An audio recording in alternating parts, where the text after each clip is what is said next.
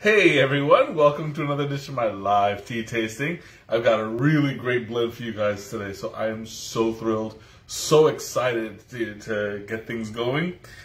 This was a bit of a last minute decision. I didn't know which tea I was gonna do, but I didn't really stumble upon one, but I think I chose a really great one. Hey Sneha, welcome. Tonight I'm doing what is this? What is it called? A Manjushree Royal Assam tea. And let me tell you, I just opened this pack a few minutes ago, and I was not disappointed at the product. Like from the very moment that I smelled this thing, it really impressed me. And we'll get to what it looks like in just a moment, but it really kind of shocked me at the quality of tea it was.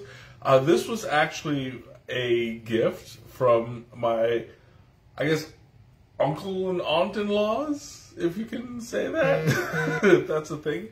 That was, hey Joe, welcome. Oh, and you love a good Assam? Oh yeah. This one is definitely a good Assam, and I would seriously recommend you stick around for a bit, because you're going to be very impressed. Now, when I first opened this thing, the scent was super earthy, super rich. It was it had notes of peach and coffee. And it was really nice and strong. And it just really affected me. Yeah, you know what? Let's see what it smells like after it's steeped, you see? Ooh, that is nice. It's got a really nice aroma. It's rich, it's earthy, it's dark. And if you take a look, it's just, whoop, I'm trying not to, there we go. I'm trying not to spill the leakage into my cup, because that can really mess things up. But as you can see, it's looking, as you guys know, Assam is a CTC kind of tea, which stands for cut, tear, curl, where it's processed. The leaves are shortened, shredded, and they're very, very tiny, like little balls. Now, if you take a look at the blend itself, look at that. How rich, how dark. You can't see anything. Look at that. My hand disappears behind this thing. And you know what? I was looking at this thing, even in the light, I couldn't see through it. That's how black this tea is. There's some pu'er level dark there. Oh yeah, absolutely. I mean, look, you can't see through it. And if you remember, what was that, back in multimedia, in the television production, remember Blacker Than Black? That is this. All I see when I put it through the light is little shades of red on either side. Otherwise, it's black. You don't see a thing. And this is like straight up, this is like super rich. Oh my god, and the aroma is really fresh. It's very roasty. It's very roasty with very, like, it does not smell, it doesn't smell, what's the word I'm looking for? Astringent. It doesn't smell astringent at all. This is a typical Assam. Well, I wouldn't say typical, I'd say it's ideal. It's what Assam should be. A lot of typical Assams, they tend to go out cheap because it's CTC. It's easy to fake a quality, but this one is straight up like it's really nice. So I'm gonna go ahead and take my first. After 5 minutes of bragging about how it looks and smells, I'm going to go into the taste now. So let's go for our first slurp of the day.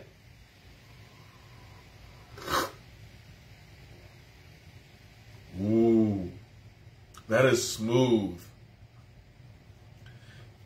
It's got a nice mellow feel to it. It's not overly strong. You know how some Assams can be super strong, super smoky. This one is nice and smooth. It's got it doesn't taste like I thought it would. Like, I'm not getting the notes of peach yet. It might just be because it's still too hot. But when I smelled it, it was nice and aromatic. Very rich, very rich, very earthy. It was really nice.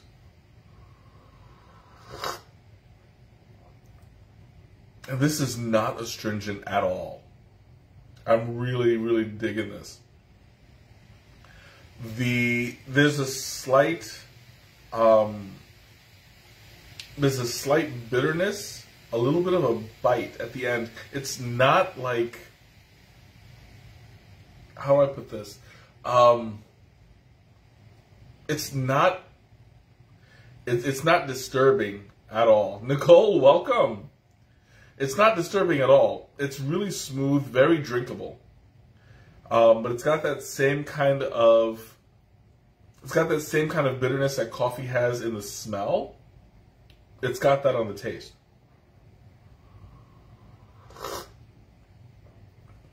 And it's very light on the muscatel. Like, the muscatel is usually, in black teas, you get that overwhelming black tea taste. That's what's usually considered muscatel. Admit it, you made it astringent. No, I didn't, actually. Naturally, Assam tea is supposed to be slightly astringent because of its strength behind it. It gets a little bit bitter. This is strong and smoky, but doesn't have that astringent bite that makes you go ah at the end. Now, let me tell you, when I first poured the water on here, within seconds of it, there was a nice red tone, and I said to myself, okay, this is a beautiful start. It's probably going to maintain that color the way a Darjeeling would, or the way a Ceylon would, where it's brownish, copper or bronze, or around those things. I did not expect it to get this black. And I tell you the truth, I left for a minute. Now, I steeped this for 5 minutes. I left for a minute, came back, and this thing had darkened beyond, like, what I would have imagined. I mean, look at it. Like, I was not expecting this kind of color out of the tea.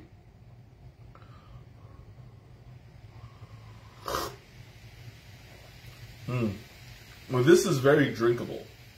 Now, it has the potential to get bitter. All Assams do as it cools off. So I'm going to try not to let it get to that point today. But from what I can tell, it's really, really nice, really smooth. I'm hoping at the end of it, it maintains the flavor. But we'll see. You know, I mean, I haven't finished a cup online in a while, so we'll see how far it goes. And now that it's cooled off slightly, I'm starting to get that classic rock fruit flavor. It's got like a little bit of apple in it. It's going a little bit sweeter than it was when it was like super hot. But it's maintaining that quality. You know, it's not really hitting me in the back of the throat the way some Assams do. But this is like it's amazing. Like, I'm really digging this tea. This is the way a classic black tea should be. You know, like very little astringency. You can make this. I'm kind of thinking about making this into a nice milk tea or a chai, adding all those special ingredients in there. This will really do well as you boil it and really like test what it's made out of.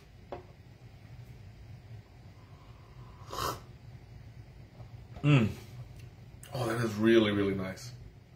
All right, I'm going to show you guys what it looks like, because I hope I don't like drop too much of it. But check out that tea. Like, all of that used to be, you know, those really big, long leaves that I usually have? This is like just barely a powder. You know? I mean, it's super fine, super small. And it's like just little tiny pellets.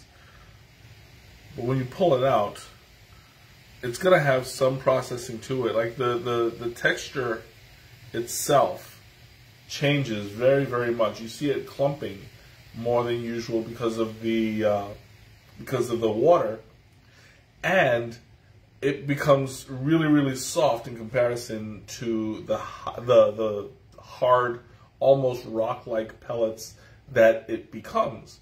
Now this, as if you've seen the pictures from my trip to the tea farm, these were done by hand. Not by hand, by machine.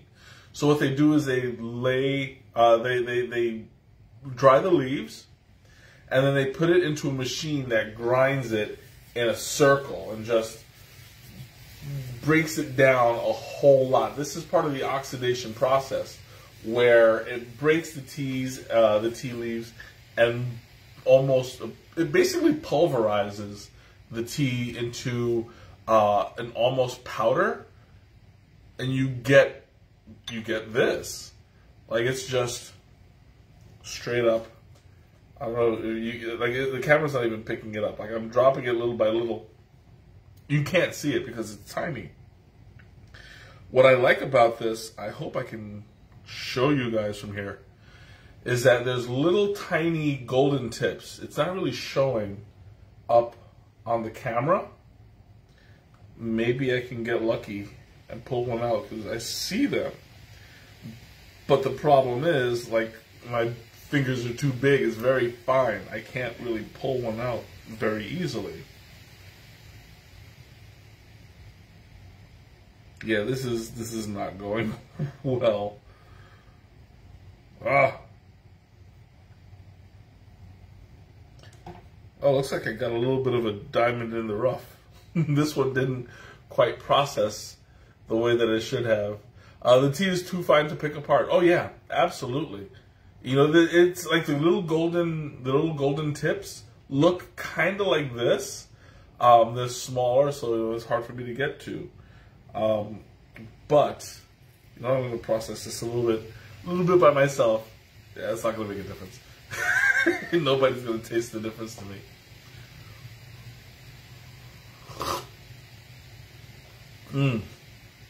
Oh wow, yeah, this tea is driving me wild. I really, really enjoy this. It's still very smoky and very earthy in the front end. I can taste it starting to get a little bit astringent. So I'm going to do my best to drink as much of it as I can on the stream before it gets too bitter. Because that's one thing, like, I'm not sensitive to astringency, but I also don't enjoy it, really. I can tolerate a good amount of it, but sometimes too much astringency ruins it for me. Excuse me.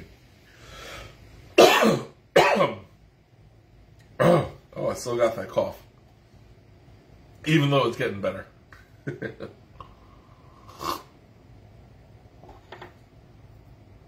I love the way that like there's very little texture to this. Hey, Nicole, welcome.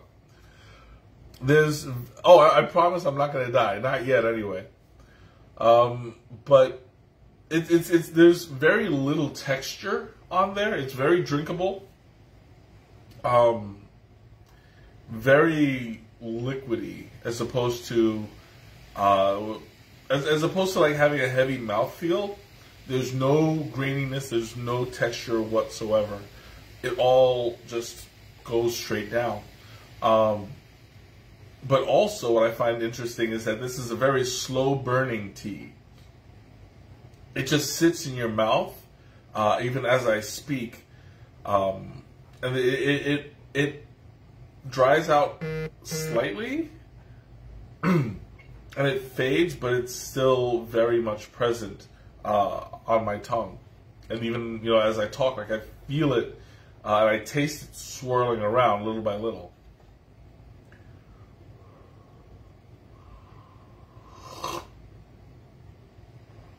I love that this is a really nice, it's a nice smokiness to it. It feels very, very smooth. It's sitting very well on my palate. I would love to experiment with this. I mentioned before that I would love to make it into a milk tea, but also, like putting honey or putting sugar or something like into it, maybe a little bit of milk, a little bit of cream, something like that. Like, this is a very versatile kind of flavor. I don't think I'll do it for this stream, only because, like, I want to stay faithful to this particular blend, and give a full report, even as it cools down little by little, how it starts to taste after a while.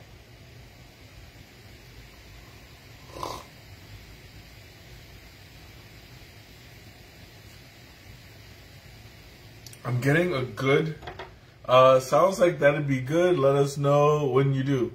Oh yeah, absolutely. I'm definitely trying to keep an open mind when it comes to doing different things with teas. And this one in particular, because of the quality, because I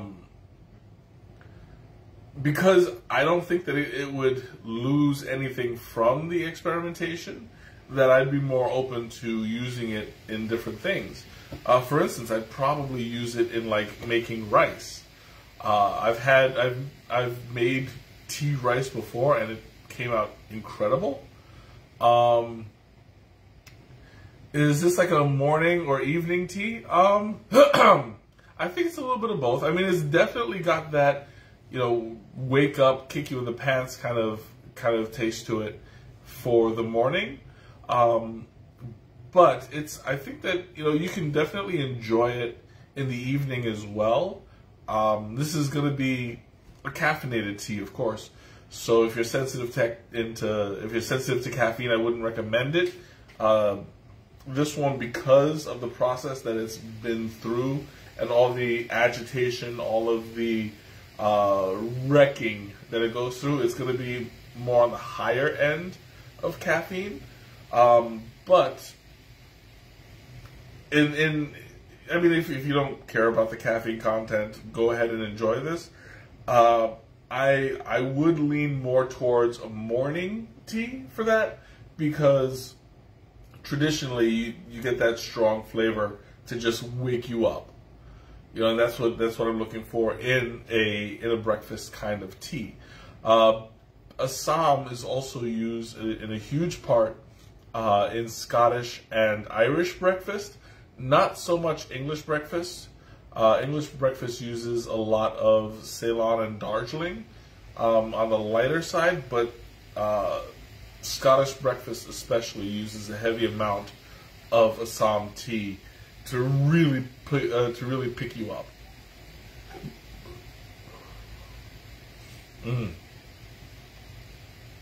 Ooh, this is nice. I'm starting to get more of that apple kind of flavor to it. Ooh, excuse me. Ooh, I just caught I just caught a whiff of something that,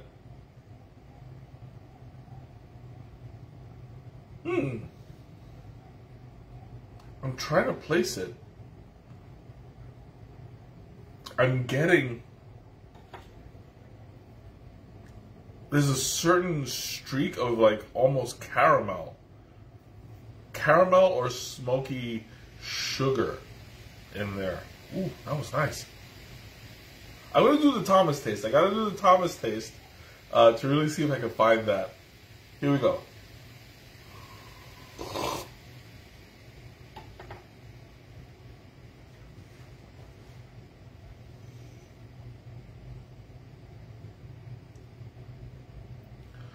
I'm getting, yeah, like a roasted caramel kind of thing going there. Ooh, that is nice. And when I do that, it sits, especially on the back of my throat. There's like, the muscatel is strongest right now in the back of my throat. And it's just really, it's really soft. Like, I'm surprised this has not gotten astringent still. You know, there's a very slight bitterness, but it's still holding on pretty well. What's muscatel? Muscatel is that classic black tea flavor, the one that's hard to really to describe to anybody unless you've had it before. It's just that presence of the black tea. Hey Mom, welcome. I see you popped in.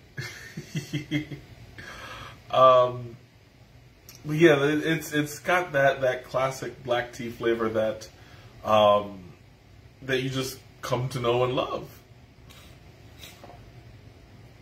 Okay, questions, comments, anything you want to talk about? Now's the time. I'm going to answer Teresa's question as I always do. What would I pair this with? Now, this being a very strong flavor,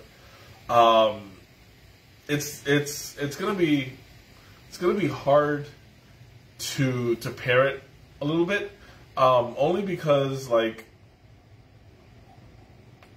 I can't really think of any flavors that it wouldn't overpower. You know, it's definitely an entree kind of tea where you'll need something that's strong flavored, but not necessarily smoky. Because I think that if I were to pair this with like a steak or something, you'd get, if the steak has been a little bit charred, you'd lose a certain part of the quality. Was this, I would have tea after a big meal. Oh yeah, absolutely. I mean, that's what works. And I'm kind of thinking it might have the same kind of effect with milk and sugar. Oh yeah, absolutely. It might have, I'm kind of thinking that this particular blend might have the same kind of effect of as a pu'er, where you drink it and it kind of like helps settle your stomach to the point where you might get hungry again. I mean, like that kind of effect. I don't know if it's just me because like I'm always hungry, but I have heard, I've heard quite a few people say that after they drink pu'er after a heavy meal, they get hungry again. So I thought it was just me. I would say if I'm going to do a beef, maybe a meatloaf rather than a steak. Because meatloaf, you can maintain that that beefy kind of flavor without charring it too much, without making it too smoky. And I think that would do very well. If I were to add the milk and sugar, that might make it more. That might help it stand out a little bit. But yeah, like I guess that would make things easier to pair if you're eating it after the meal. If you're drinking it after the meal rather than during. As a chaser, then definitely with cream and sugar, it will go very well with steak. But hey, Zam, welcome. But other than that, like it's really hard to place. I don't know. I don't know. I'm kind of stumped a little bit.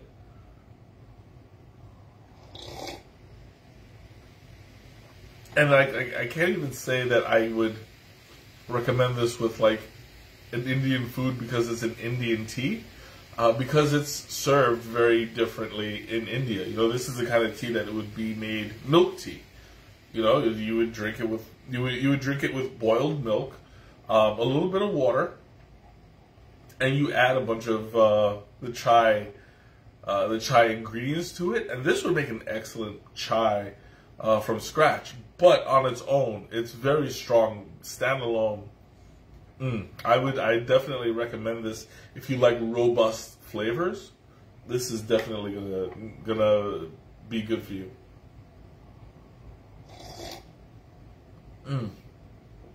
Oof. Okay, questions, comments, anything you want to talk about? Now's the time.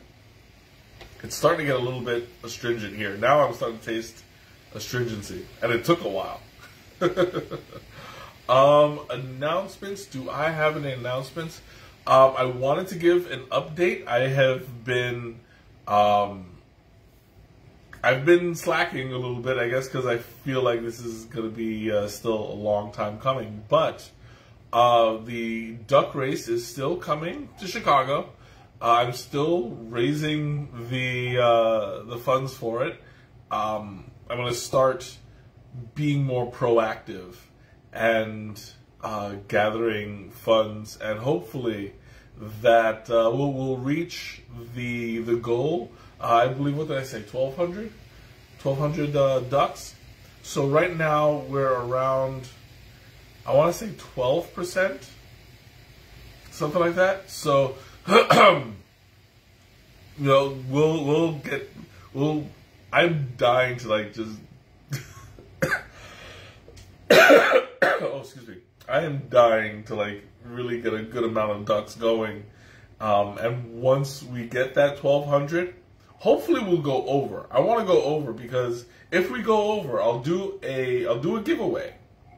Now, you guys remember what I said. If we reach that 1,200 goal, I will do the iced tea bucket challenge, where I will take a bunch of like liquid tea, pour it into a bucket, put some ice in there, and then pour it over my head for you guys.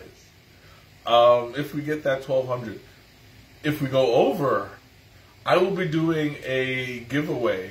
I'll get some swag depending on how far ahead we get for the fundraiser. I'll get a really nice product to give away.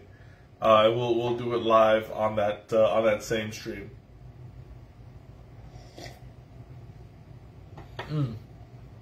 Ooh, this is so good. So anyway, yeah, I think that's it. I think we've pretty much covered everything. So thank you all so much for joining me tonight, because this has been a really great blend. I highly recommend it. I will try to post this. I'll try to find a link for it. I don't know how to find it. I don't know if there is a website, but if there is, I'll figure it out. I'll post it in the comments. I'll post it in the description, and we'll take it from there. So until next time, have a great night, a wonderful weekend, and I'll see you next time. Good night, Nicole. Bye, everybody.